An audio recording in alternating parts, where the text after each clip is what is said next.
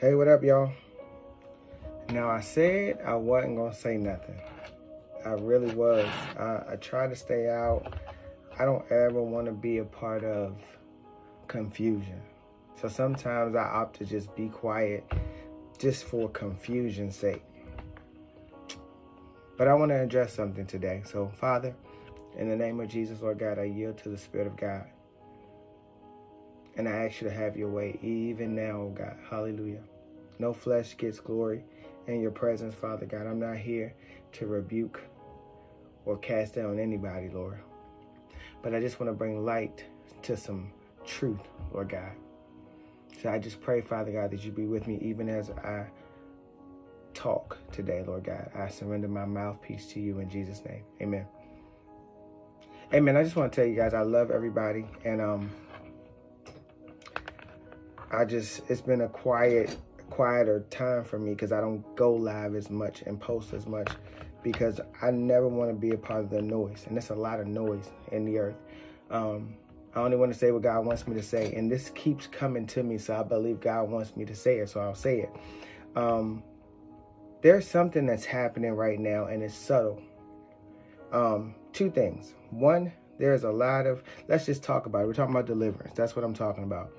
I've been hearing a lot about deliverance, people being set free from just things that are just in them that don't belong.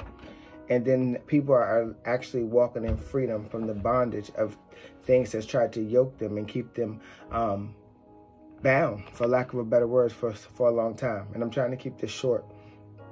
So I want to go to some scriptures before I hit this point. Matthew chapter 10. Verse 8. Actually, we'll start at verse 7.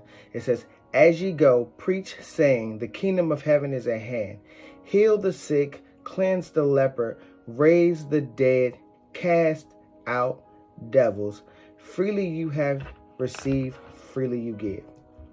Next scripture, Mark chapter 16. Hallelujah, we bless your name. It's verse 17, but we're going to start at verse 15. It says, "And he said unto them, Go ye into the world and preach the gospel to every creature.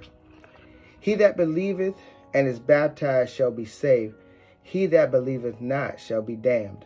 This is the word of God. This is the KJV for anybody that's looking.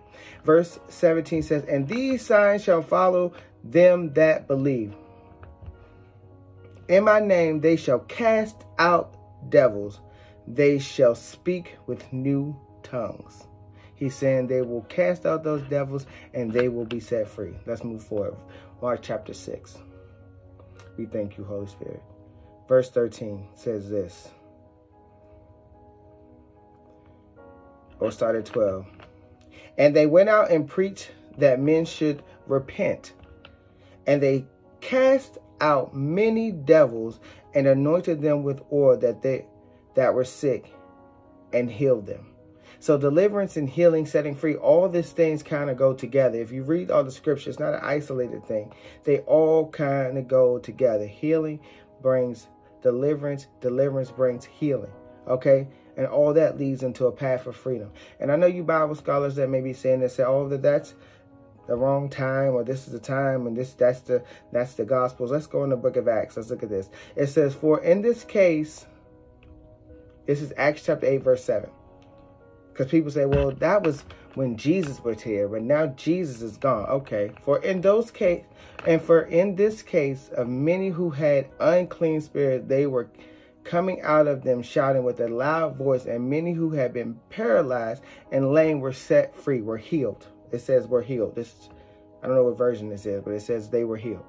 And I said set free. That was me. Hallelujah. We thank you, Lord. Acts chapter 16. "And she continued to do this for many days. But Paul was greatly annoyed and turned and said to the spirit, I command you to come out in Jesus Christ. In the name of Jesus Christ. I command you in the name of the Lord Jesus Christ. Come out of her." And it came out of her. It came out at that very moment. So these are just some instances where there was necessary for deliverance to come.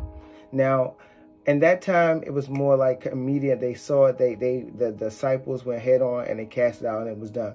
I don't know how long it took. We don't know. I don't know. I don't know that level of detail. And now I know some things we may be doing in the present time may be more sophisticated, but we've grown with the times. So some people may have an issue with the process of deliverance or how people conduct deliverance. But if your heart is to see man set free, why do you care how they get to freedom? Why is it so important that you point out that the process should be different, or this is what should happen, or this is what we should have said, and all these different things? But ultimately, it goes to this, because I've made a pretty good case. I believe that casting out devils, healing and deliverance is necessary. But this is the thing that we need to remember. All of us with these platforms where we're able to reach a lot of people, we have to be careful that we're not spreading confusion as it relates to the gospel. Because here's the thing. This is something that the enemy is very crafty at doing. He is good at derailing. Let's look at that. Let's look at what is derailing. I looked up the definition.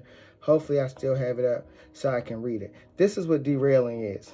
We thank you, Holy Spirit. Obstructing, and it has parentheses, a process by diverting it from its intended course. This is a tactic that the enemy uses all the time against the body. He gets us so focused on everything else that we don't realize that the things that we're doing is literally working against God. It's derailing the process of what he's trying to do on the earth. The church needs to come together and have one sound, you know. Stop picking each other apart saying this is wrong and that is wrong, this is wrong. In this season of deliverance, I praise God that people are getting set free, however the Lord wants to do it, okay? Don't let the enemy get us off course by getting into the minute details of why they did it this way and who said that and that's not necessary and why are we doing this. Listen, is the person set free? What's the fruit? What's the fruit of the tree? The Bible talks about a tree that bears good fruit. Okay? If it doesn't bear fruit, cut it down. Measure it. Is it bearing good fruit? Are these people set free? Are they walking in healing? Then what do you have to say? If you see the will of God working in your life, why do you care about the process of how it took place? Come on, Holy Spirit.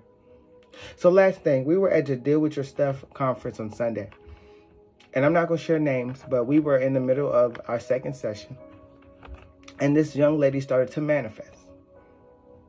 And we're like, nobody said you have a spirit. Nobody said you need deliverance. We were just in there. And it started to take place. Now, I could have did one of two things. We could have just sat there and let her manifest and hugged her and kissed her and said, oh, baby, and let her walk out there the same way. Or else the commissioned deliverance team got on their assignment and cast those devils out, and she walked out free. Come on, somebody. Listen, it may seem rough. It may seem, at the time, you know, it may seem a little different or taboo. But I looked at the fruit of the process, and that woman is walking free in Jesus' name. We thank you, Holy Spirit. So I just wanted to shed some light on some things. I'm not coming against anybody. This is not specifically to anybody, but I pay attention when something is constantly coming up, and it's prominent voices.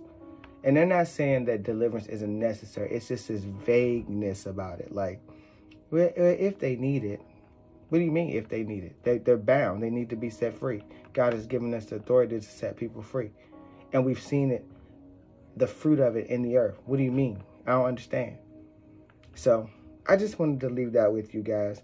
I don't ever want to be a part of the problem. I want to be a part of the solution. I'm not trying to derail or confuse people or set time back because I think something is taboo or I think something needs to be done a certain way. I said, Lord, Holy Spirit, have your way. That's my position. That's my heart posture. Holy Spirit, have your way. I cannot dictate how God wants to set a person free. I'm not going to say it's not enough. I'm not going to say it's too much. I'm just going to watch and see the fruit of it. And if it produces good fruit, if the soul is set free, if they're walking in a new revelation of who Christ is, if they're not dealing with things that held them back, strongholds, witchcraft, all these things that's tried to place themselves on lust, all these things that's just walking around full of lust and all these things. And then people say, well, they're okay. They don't need anything. They gave their life to Christ. Yeah, okay. Okay. I believe that they are free. I believe they have salvation. I believe they belong to Jesus, but I also believe there's some stuff that Jesus wants to get out of them. And he called us to do it. He gave us authority to do it. So that's just my 2 cents, you know. I'm not going to argue about it. I'm putting it out there. I'm going to post this video. It hasn't been posted yet. I'm not debating about it in the comments. I'm not debating positions. I'm just speaking what I believe God wants me to say. So I love you guys. Father, in the name of Jesus, I thank you, Lord God, just to be able to do anything on your behalf, Father God. I'm not saying I'm the know-it-all. I'm not trying to derail your process. I'm not trying to get people to see my perspective. I just want people to say, listen, let's just speak truth, you know. Let's speak according to the word of God. Let's not confuse people anymore, and let's not let the devil confuse us and derail the process of what God is doing. I thank God for what you're doing. I'm so grateful, Lord God, for what you've done in my life, my family's life, and all those, Father God, that's walking in freedom, Father God. We thank you that he that begun a good work shall finish it until the day that Jesus Christ returns. I love you, Lord. I love you guys. God bless.